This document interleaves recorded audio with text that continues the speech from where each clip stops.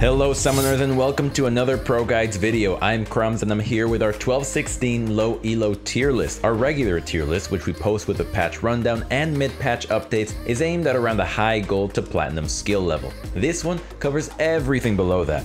Obviously, any tier list is a bit nuanced, but in general, this is a great way to know what champions to pick and which to avoid to instantly give you a better shot at winning your solo queue games. And one last thing before we jump into things, I just want to give a shout out to our coaches over at ProGuides.com. Our meta videos and guides like this are a great way to give you a push in the right direction, but if you're super serious about climbing, you'll want to go check those guys out. They're all top level players and they're available 24/7, just waiting to share everything they know with you. So stop grinding your face into the wall alone and head on over to ProGuides.com for some professional help.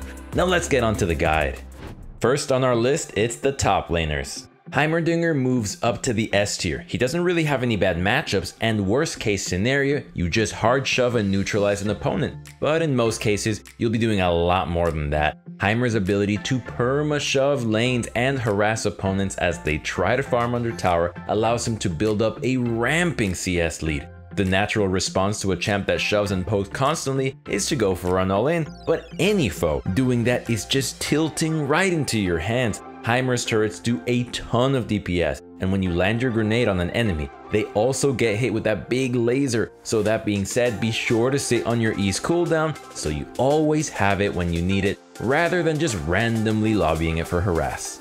Singe's performance shot way up after those hefty buffs he got last patch, so he'll be moving up to the S tier as well. He's definitely got a bit of a learning curve, but mechanically he's super easy. It's just a matter of learning his limits. The really good Singe players are always walking that thin line between inting and tilting their foes into oblivion by getting them to chase into their death.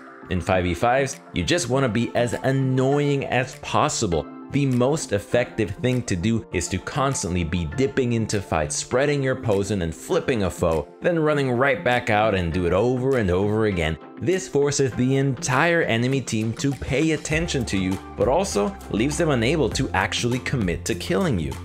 Ornn's really been picking up the slack lately, so we're moving him up to the S tier for now. Obviously, with his kit, you won't really be a 1v9 machine in many games, but with his strong laning, solid teamfight, and the insane scaling he brings with his Ornn forged items, you'll be able to get super consistent results with him.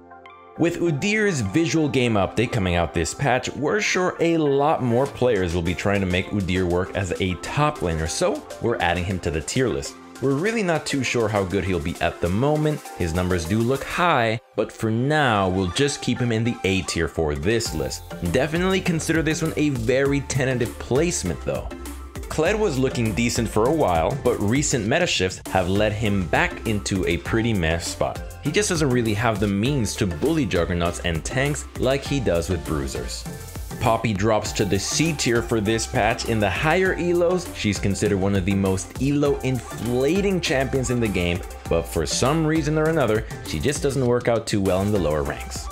Gnar is dropping down to the C tier, bordering on going all the way down to the D tier. He was already struggling before Riot decided to nerf him, and now there's just never really a time you should want to lock him in. He may have a couple of playable matchups, but even when you do get a good lane for him, there's definitely other picks that would be better options.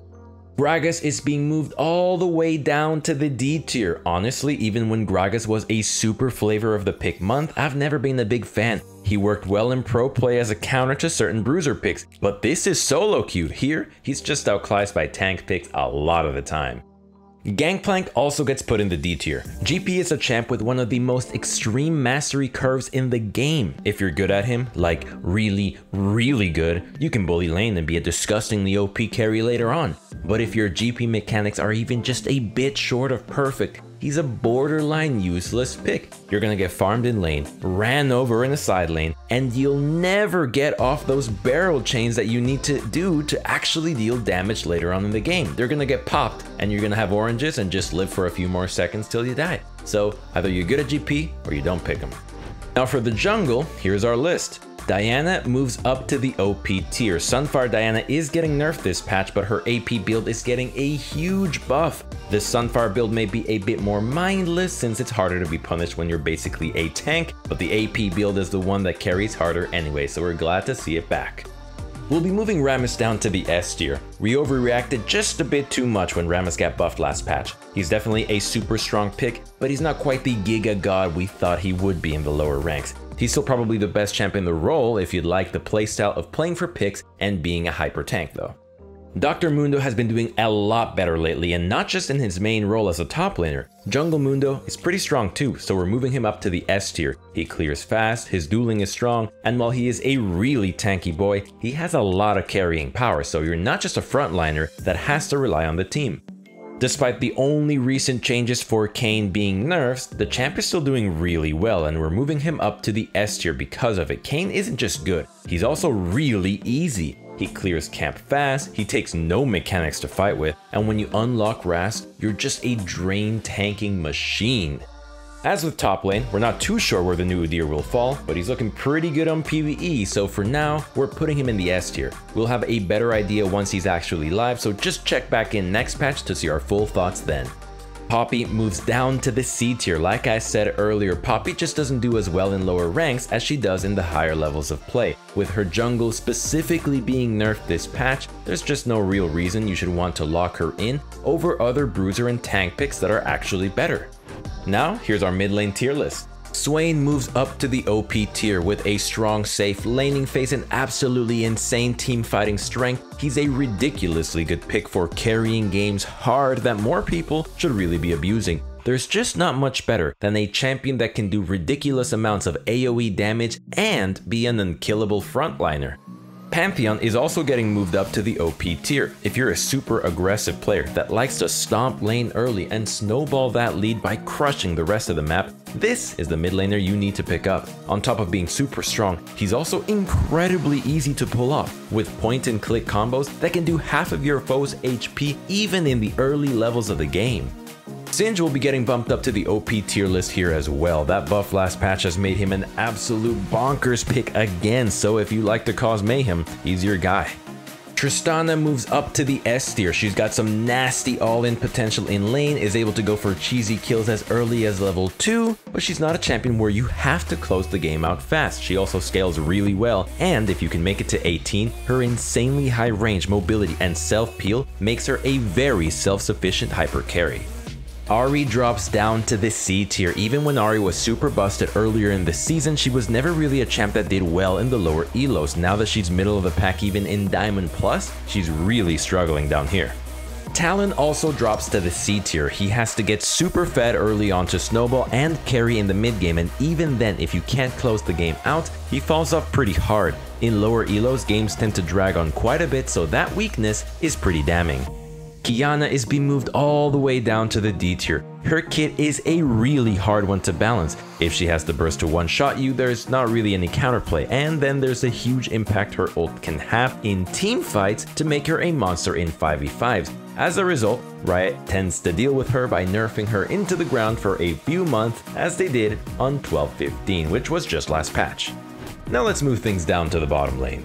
Nilah moves up to the OP tier. Now when Nilah first came out, we really thought that she would be super OP in higher elo but struggle in lower ranks, but as time has gone by, the opposite has proven true. She's still a very viable, albeit somewhat situational pick in high elo, but in low elo, she's insanely strong, arguably being as good or even better than Sivir. Part of this is probably because people don't have the coordination and know-how to play around her strengths and abuse her weaknesses. Swain moves up to the OP tier. Boy, how many times have I said that on our list these years? Everything I said about him in the mid lane applies here as well. He either goes even or wins almost every lane and scales up to be a monstrous damage dealer that's also pretty much impossible to kill when he has ult up in fights. Arthas drops down to the S tier. He's still a really good pick and one that gets pretty consistent results, but he falls just a bit short of the OP tier when you compare him to the other super broken picks in it. Twitch gets demoted to the A tier. He's by no means bad, and his unique ability to assassinate targets can be useful, but the hyper carries we have in the S and OP tiers outshine him way too much for him to be on their level. Ashe gets demoted to her first letter. Like Twitch, she's not a bad pick and her utility is always a welcome addition to almost any comp, but she's just not gonna have nearly as much a say in how games play out compared to higher tiered options. Basically, if you have a winning team, you'll help facilitate that win really well, but you will not be 1v9ing very many games with her. Finishing off our list, it's our supports. Shaco gets promoted all the way to the OP tier. We generally say Shaco is a bit more of a situational pick since he really only gets value when the opposing team has a kill lane that wants to go in on you. And at higher levels of play, that stands true. But it's no surprise that in the lower ranks, players tend to be mindlessly aggressive a lot more often, so there's many more opportunities to bait foes into a nest of boxes. Morgana gets a promotion to the S tier. Her catch potential, AoE CC for fights, and ability to either prevent, catch, or enable divers with her black shield just make her a super solid addition to almost any comp. Janna also gets moved up to the S tier. Try as they may to nerf enchanter items and even throw some direct nerfs at Janna herself, Riot just can't seem to get her out of the meta. She's way too strong, with great shielding, healing, and peeling powers that really can't be fixed without a small overhaul of her entire kit. Zac somehow started doing a lot worse across the board over the past couple of patches. In the upper ranks, we had to demote him in all 3 roles for it. Down here, he's still doing really well as a top laner, but as a support, he's fallen off, so we're moving him to the A tier. I'm not really sure where this sudden dip in power came from. There's been no direct changes to him or the items he builds. Maybe people are finally catching on to what Zac does. Nami also gets demoted to the A tier. She's still a pretty decent pick, but when compared to the S and OP tier champions, she's outclassed by picks that are a bit more specialized in what they try to do. Other enchanters do a way better job of healing, shielding, protecting, and enabling their teammates. Meanwhile, all these strong mage picks do a way better job of bullying the lane early, and then transitioning into being an extra carry in fights. Nami tries to do both of these jobs, but just ends up being okay at both. And that wraps things up for our 12-16 low elo tier list. Thank you so much for watching. I hope you enjoyed the video. Since making this list did involve going over all the champions in all the roles, I'm sure we overlooked a pick here or there, so feel free to let us know if you think we missed something down in the comments below. And one last thing, don't forget to check out our Discord in the description box below, where you can discuss League further or just hang out and be a part of our community. I can't wait to see you guys back for the next video, but until next time, as always, good luck on the Rift and may the LP gods smile down upon you.